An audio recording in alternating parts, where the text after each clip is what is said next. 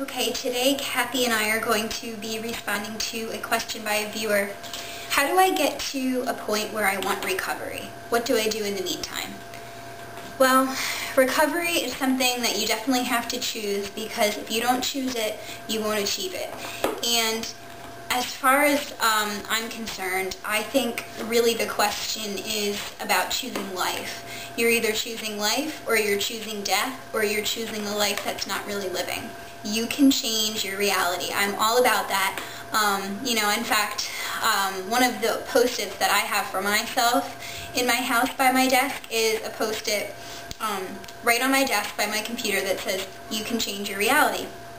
And I really believe that. I mean, some people think like, well, this is my reality, and this is my life, and, this is what's befallen me, but you can change your reality.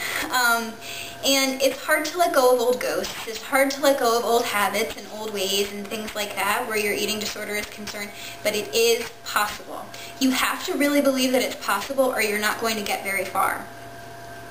You have to accept the things that you can't change and change the things that you can.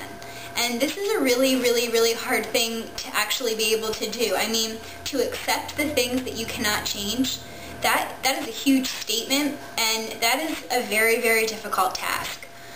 But until you get to that point, or at least try to work on that on a daily basis, you're just going to be in this stagnant position of, do I want recovery? Do I want to keep having an eating disorder? Do I want recovery? Do I want to keep having an eating disorder? And believe me, you do not want to keep having an eating disorder.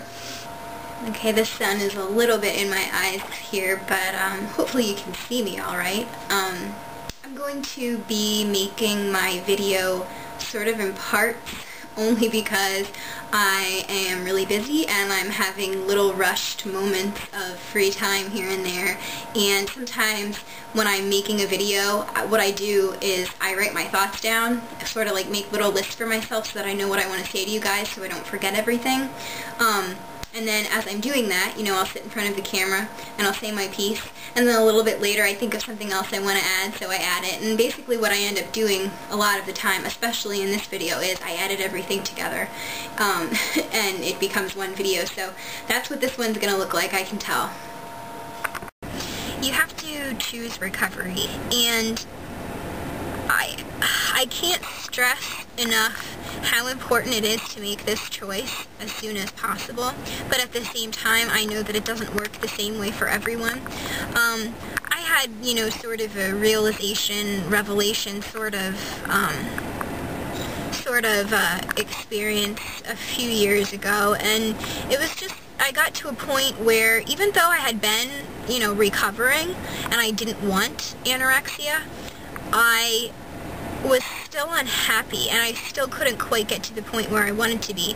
And what I did was I was out with friends, and I was having a great time, and the night was over and we were walking home, and I just started bawling my eyes out, and it was something that happened all too often for me.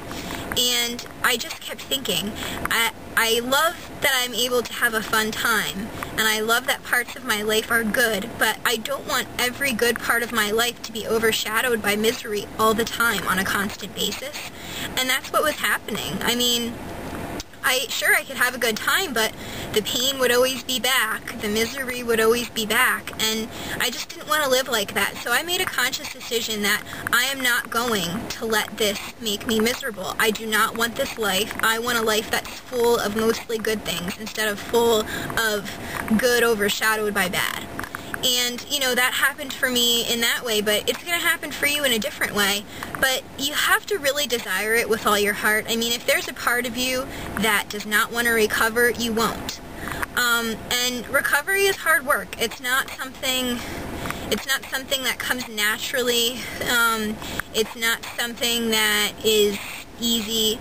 It's just something that the reward is so incredibly great that how can you not try it? What you need to ask yourself is, where do you want to be in 1 year? Where do you want to be in 5 years? And where do you want to be in 10 years? And You need to write that out for yourself so that you have it on paper, you have concrete evidence of where you want to go in this life, and then think to yourself, how is your eating disorder going to keep you from achieving those things, or from doing those things, or from having those things? And what an eating disorder is really a big problem, and you want to fix the problem. You know, you don't want to keep wallowing in it. So even though the path of recovery is very hard and it's hard to make that initial choice, it's going to be the greatest thing that you'll ever do. You have to tell yourself to cut the crap. You really have to, notice when you're doing something, when you're doing a behavior or having a thought. And the great part about recovering is it gets easier the more you do it. So, if you have a bad thought, a negative thought, and you want to go do something that's an eating disordered behavior, you can stop yourself before you go do that behavior. Now, you still might have the thought. You might not have conditioned your mind, healed your mind enough to stop the thoughts, but you're getting somewhere. You're making progress, and it's going to take time, so you have to cut yourself some slack, but you also have to tell yourself to cut the crap. So when you hear that voice inside of yourself telling you something, you have to stop for a second and realize, that's not what I want to be saying. That's not what I want to be doing. That's not what I want to be thinking. And sit there and say to yourself in your head, cut the crap, Arielle. Cut the crap. Whatever your name is, talk to yourself. Cut the crap. It's something that I have told several of my group members. I'm an ANAD, Eating Disorder Support Group leader, so I've said that to a variety of people, and it has been said to me probably, a handful of times in the past. So just passing it along because it's really simple advice, but it's really helpful. Reflect. Learn yourself. Seek out strong people who can help you or serve as an inspiration. So even if you don't know someone in particular who can be your support system, but you know of a person that is a great inspiration, that they've recovered, they're recovering, they're doing good things for themselves, use that in the same way that you look to other people to, make yourself feel bad, or, want to be thinner, or want to be prettier, or this or that. Forget all that crap and, pick a new person. Pick a new group of people that you feel really inspired by, that you can really look up to, that you can really look toward. And as long as you're surrounding yourself with good, positive things, recovery is going to be much easier for you. Choosing recovery is figuring out what you want to do, and if you can do that with an eating disorder. And you really have to think to yourself, can I do that with an eating disorder? And you can't. You just can't. You can't do it to the fullest. You can't do your best. You can't enjoy yourself the most if you are constantly struggling with something, constantly using something as a coping mechanism that is unhealthy. Choosing recovery is the first step to a better life. I'm really serious, because this question, how do I get to a point where I want recovery?